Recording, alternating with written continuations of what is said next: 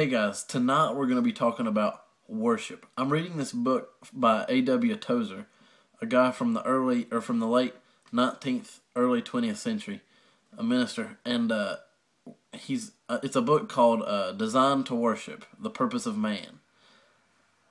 And in the book, I saw this quote, and it just kind of blew my mind, because many places in the Bible we see the prophets, they saw God, and they saw around the throne angels crying, "Holy, holy, holy is the Lord God Almighty."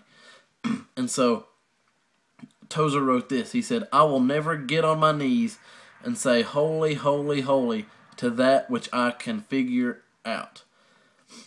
And so then the Holy Spirit kind of showed me this, and it just blew my mind. He said, "The reason that all of creation cries, 'Holy, holy, holy is the Lord God Almighty, who was and is to come,' is because no one can wrap their minds around Him, their entire minds around Him."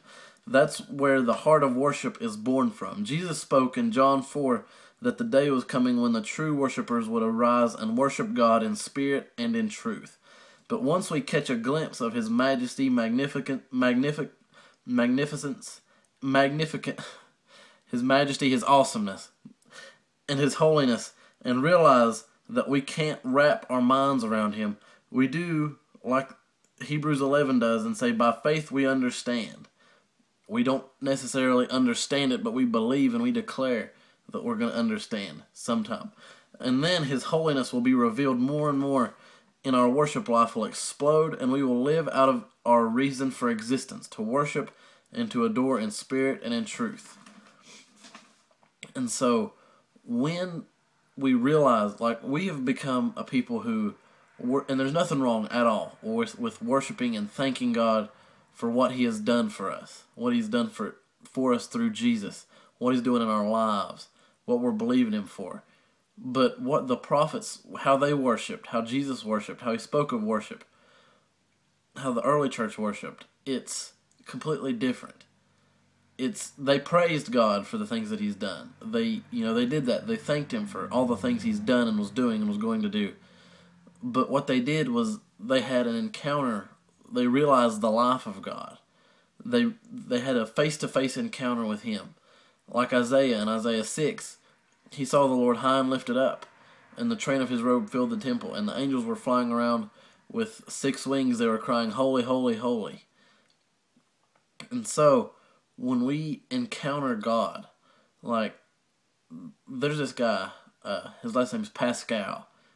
You trig kids, if you've got trig or any of those math or chemistry classes, you've heard of Pascal's triangle, things like that. Well, this is that guy.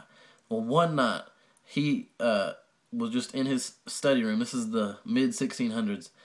And the Holy Spirit came and just, he had an encounter with God. And so he wrote it all down. And the word he used the most to describe the encounter was fire. Now, we're not to be like, "Okay, God, I want you to do this certain way." We are to always expect and always be ready to worship Him, because you never know when He's going to reveal Himself to you. We never know. I've never known. People, they've never woken up and it's like, okay, Brother Hagin, he saw Jesus several times. He said he never woke up. He didn't ever wake up in the morning and was like, "Okay, I'm going to see Jesus at such and such time today." No. But when we have an encounter and experience with the love and the presence of God, we let that shape us, because He is giving us a glimpse of who He really is. His nature, not just His nature and what He does, His goodness, but He's revealing Himself to us so that we can see Him, like, for who He is. Not just what He does, not His acts, but that we can know Him. And that's what Jesus prayed. That was the desire of His heart. That's what eternal life is all about. In John 17:3, Jesus was praying to the Father and said, "And this is life eternal, that they may know You, the one true God, and Jesus Christ, whom You have sent." It's to get to see Him for who He really is, to spend time with Him, to actually encounter God. That's what we were created for, was to encounter God. He created us so that He could love on us and encounter us. He wants to encounter you more than you want to encounter and experience Him. And He's just that good, that true worship is when we just see who God is in spirit and in truth. It's in those times of worship when we just, it's indescribable, the things that he'll do and how he will reveal himself. It's his. That's why all they cried was holy, holy, holy. They can't wrap their minds around it. That's why Tozer said, I will never bow my knees to something and cry holy, holy, holy to someone or something that I can wrap my mind around. So we cannot, if we can wrap our minds around God, then he does not deserve for us to say holy, holy, holy, because he's not. If that was the case, if we could wrap our minds around him. But we can't. He said his ways are above our ways, his thoughts above our thoughts. And so we cannot, he reveals those things to us. We have the mind of Christ. He reveals his word to us, the things he does in the spirit realm. But what he's actually doing is he wants us to see him for who he really is. He wants us to catch a glimpse of it and then let the heart of worship, let that heart for him be birthed out of that. And that's really what Jesus came to provide, was a life so that you can have a relationship and experience the true life of God.